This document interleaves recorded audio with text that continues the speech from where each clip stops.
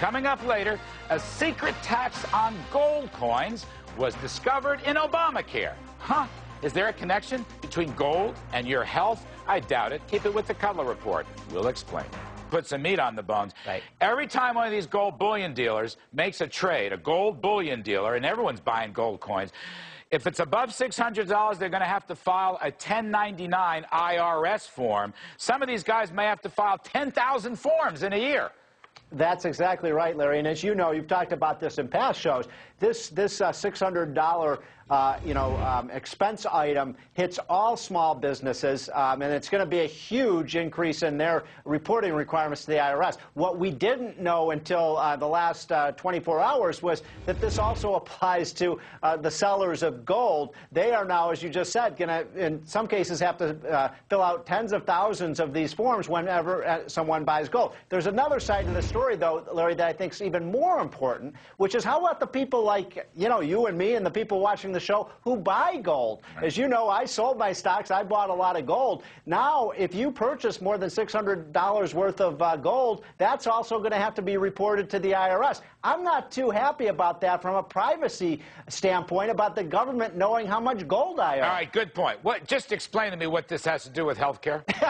Well, nothing, Larry, nothing at all. I mean, the kind of tangential relationship between the health care bill is, as you know, they were scrambling to find ways to raise revenues. The federal government thinks because of this new onerous requirement on small businesses, they're going to catch tax cheats, and they're going to raise $2 billion over the next 5 or 10 years through this new reporting requirement. So this is going to affect every small I think the idea of hiring all those new IRS agents to plunge into people's records is really a terrible thing. Okay, so that's the thing that worries me. This is not just about gold.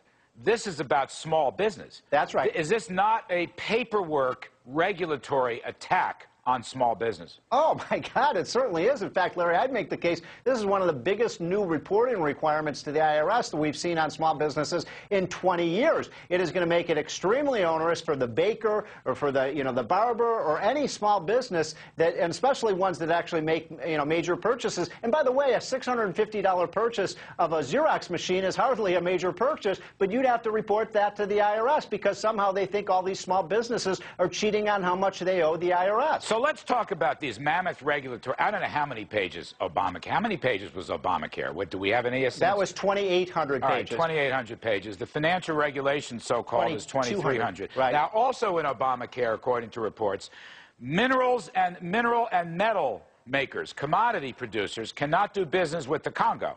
Now, the Congo has a crazy government, I take it, and some people accuse them of genocide. I don't know enough about it. But the point is, they are barring commodity producers from dealing with the Congo, which is minerals and metals rich. Now, what is that doing in the health care bill? That was in Obamacare. That is a foreign policy point in Obamacare. And am I going to discover all kinds of things in the bank regulation bill that's just like this? There was a wonderful quote by President Obama when he signed the bill, when he said, isn't it terrible when people sign a mortgage or sign a credit card agreement and they sign these complicated things and they don't know what they're signing? And I thought, does Obama understand the irony of what he just said? He's signing this 2,300-page bill, and I'm sure even President Obama doesn't know the fine print in that bill. And of course, the same thing happened when he signed the 2,800-page health care bill. So I thought there was rich irony in that statement of nobody should ever have to sign something that they don't know what's in it. Well, the president just did.